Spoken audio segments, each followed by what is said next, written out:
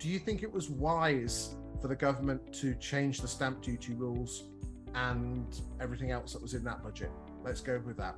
Not yet, but the stamp duty will only really kick in for us, for people sort of over the, let's say, £600,000 price bracket.